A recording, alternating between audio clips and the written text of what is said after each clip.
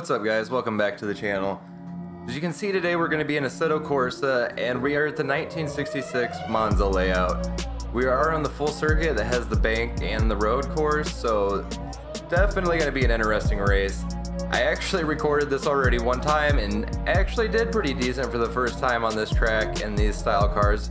Speaking of, we are in the Lotus 49 today. I'm going to leave links about historic Monza and this car down below if you guys want to read more about it. I don't want to go too crazy in depth in that today because there's a lot of history about both of them to cover. I have this race set up for 5 laps, so it should run about 15 minutes, so it's a decent length video. I don't want to take too long, especially with how my Elgato's been wanting to act up, or my computer, whichever might be the issue here, so I can actually try to get through this and get this recorded. I did want to mention, if you guys have not tried this, you definitely need to. This is one of the most difficult courses to get these style cars around, other than maybe like Nordschleife I've tried.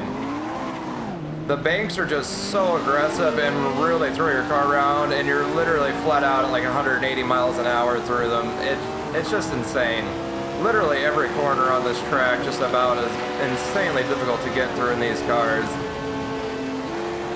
Now here at the beginning, I'm going to avoid pushing the car much. I want to give the tires a chance to start to get a little heat in them, because this car does tend to walk around the track on its own and do some really funny things. And as you can see, we already have somebody off in the grass on our left-hand side there because he's trying to push that first corner too hard. It's really easy to understeer off right there. Same goes right here. If you just overdo it, pushing the car into it, it's really easy to just understeer off on that wall, or trying to correct from that issue, oversteer too much and then spin and go into the inner barrier. Just really difficult track to kind of push a car like this to its fullest around. You really got to commit to your line and what the car's doing and just hope for the best, basically. Like right here, this corner is so crazy to take flat out. Definitely doable, not my cleanest run through there. That was really sketchy. That was really sketchy. I thought for sure I was going down that time.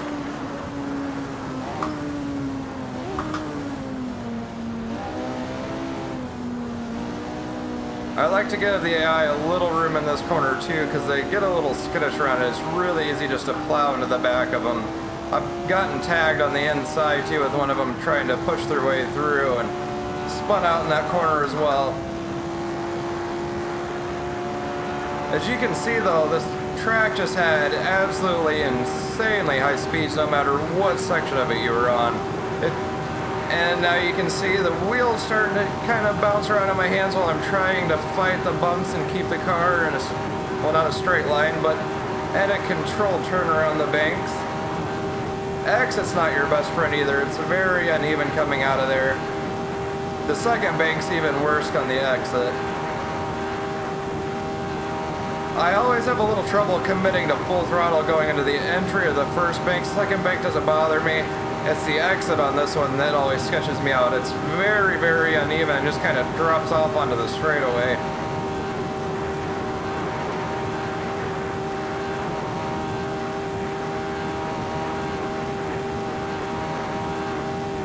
So far we're not doing too bad. Managed the whole session at least.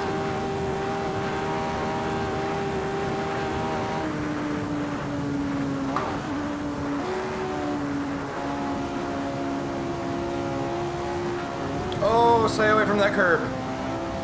You do not want to put this car up on that curb. It'll really make it do some strange things that are just about impossible to recover from. Luckily that time I managed to not upset the car too much doing it.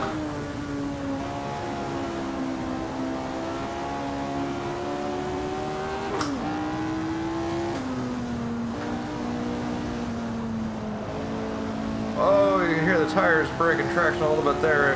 Definitely hit the line wrong coming through that corner.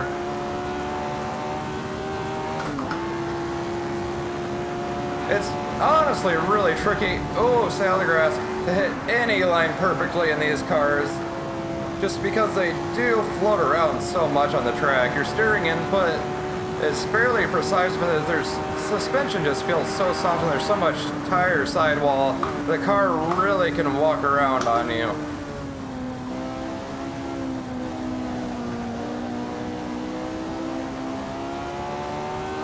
And then once you do start understeering in this car a little bit, one of the things that really freaks me out when I'm driving it, you'll understeer a little bit and then you'll try to get on throttle a little bit just to get it to rotate around, and then all of a sudden the front will grab traction again sometimes and just spin you around the opposite direction pretty darn fast.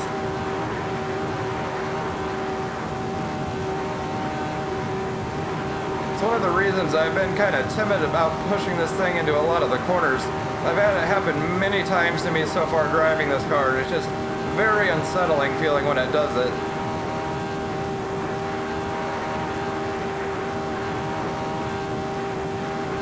After having to record this race again, and now probably being on about 11-12 laps total I've drove here so far, my forearms are starting to get a nice little burn on them from trying to grip the wheel hard enough to hold it around these banks. I've actually tried to do this circuit before with 100% force feedback, and even on the Thrustmaster, it's still an overwhelming amount of torque pulling you left and right when you're going over those bumps. It's doable, but you would not want to have to do it for more than a couple laps.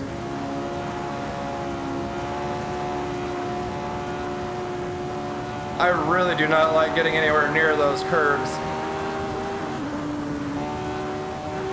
You can see looking at them, they're more like a regular street curb than they are any kind of racetrack curb. Just looking at them, they're very, very steep. Don't have much roll up to them. You kind of just hop over them when you hit them.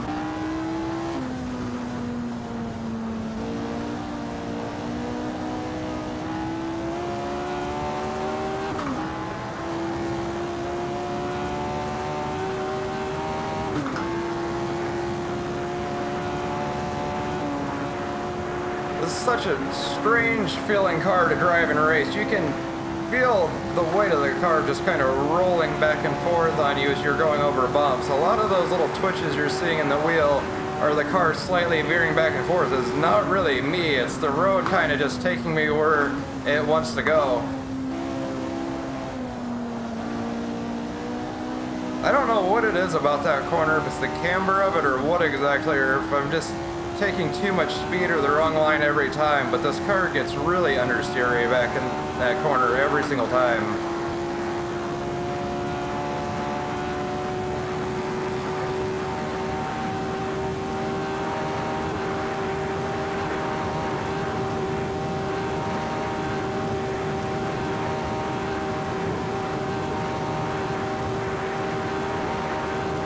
You can really see, just looking at this track's layout and the fact it's sitting right in the middle of a park, why it was so dangerous and why they shut down the high-speed oval part of it. It's just, it's too dangerous, especially by today's racing standards. Just literally, just about every race they ever had here that involved F1 cars, there was a crash and people died.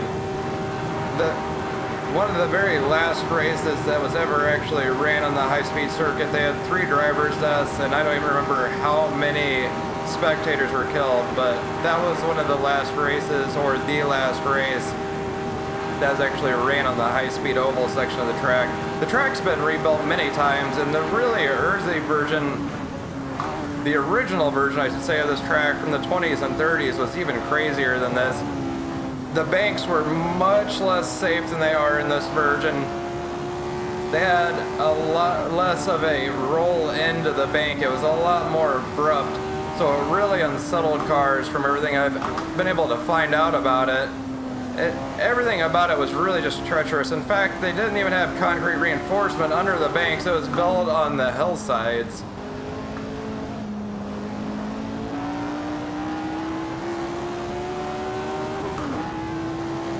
It's really, really mind-blowing to think that this was the safe layout for Monza back in the day. Oh, turn in. Really, really sketchy going straight into that corner, just basically flat out, and then hoping the car's going to grip up, because it doesn't always do it in these cars.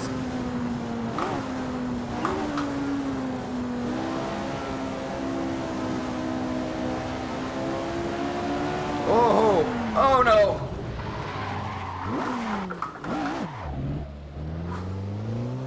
Oh, that's great. I was actually doing pretty decent most of this race. The rear end got a little skittish on me and then kinda just had no control of the car, and the AI just happened to tag me right as I was already lost traction. Car doesn't feel too bad though, luckily. Should be able to finish out the race with relatively no issues. That Ferrari is absolutely insane coming up the inside like that on these banks. I mean, could you just imagine what would happen if you lost control and went at the outer rail at these banks? You're not going to get stopped. You're literally going to go flying off in the stratosphere like a rocket. Really, anywhere you make a mistake at here at historic Monza, it's just death. That's all that's going to happen. There's no surviving pretty much any tracks. There's no runoff areas anywhere. And if you watch any of the people that have actually walked the track's footage around these areas where the banks are, if you go off on the inside, it's even worse because it's nothing but trees dead on.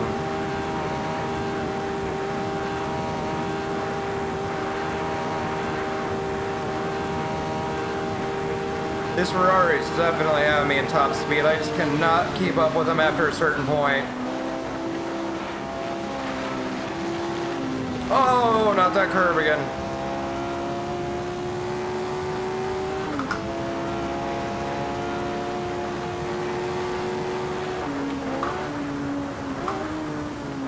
Oh! I did my best to stay off of him, but I could not slow down any faster than that without just fully locking up the brakes. I'm not sure why the Ferraris are so slow into that corner right there, but every time I've gotten behind them, they really bog me down or cause an accident every single time. Car's really walking itself across the road now.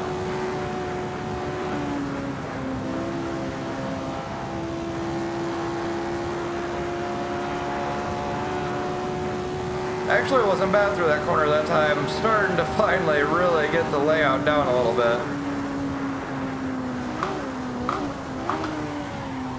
Oh, a little too much speed, but I managed to get it slowed down enough to keep it on the track.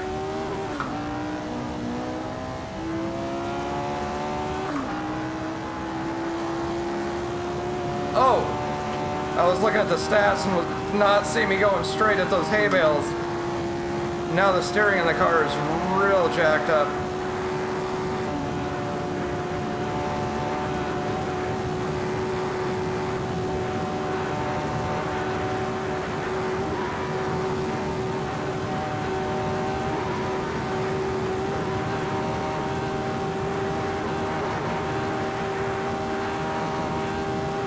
Oh yeah, the car is definitely not happy with me after that.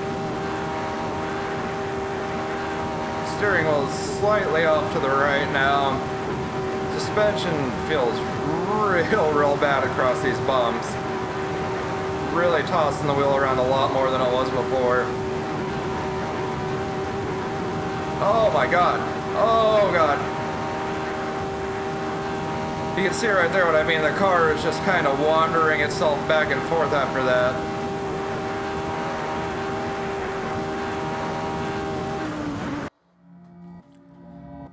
And with that abrupt jump back to the pits, guys, that'll be the end of our race here.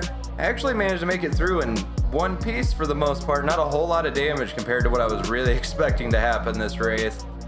This is a lot of fun, guys. I really suggest you guys give this a shot if you've never taken this car out at historic Monza and tried to make it through a race. It's very difficult to do. It's just an insanely hard car to control in the first place. And when you couple that in with the fact that this track is as old as it is, as bumpy as it is, and it just has such nasty corners, it really makes it a challenge. If you guys did enjoy today's video, don't forget to hit that like button down below, comment, subscribe, and I'll see you guys next time.